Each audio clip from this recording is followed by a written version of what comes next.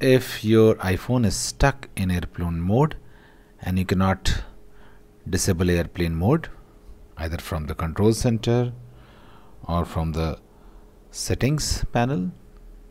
If you cannot disable airplane mode, it's stuck, then here are the fixes. The very first fix is just force restart your iPhone. So for that, just press the volume up button once and then down button once, and then press and hold the right side key till you see the Apple logo. So let's do it. Press the volume up and down and then press and hold the right side key. Do not leave the key.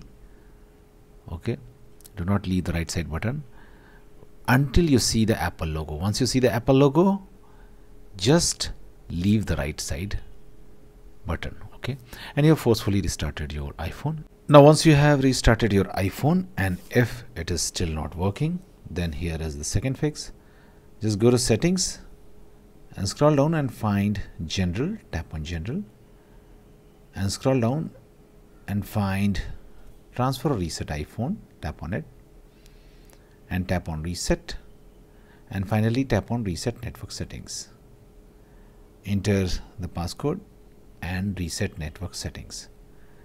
It will not delete any data of yours, just the Wi-Fi passwords you have to put again, because it will just delete the saved Wi-Fi passwords. Okay, so just reset network settings. This also does not work.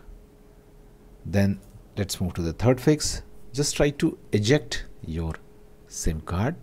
Okay, just try to eject the SIM card from your iPhone.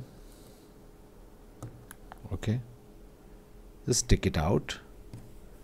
Okay, wait for some time and then just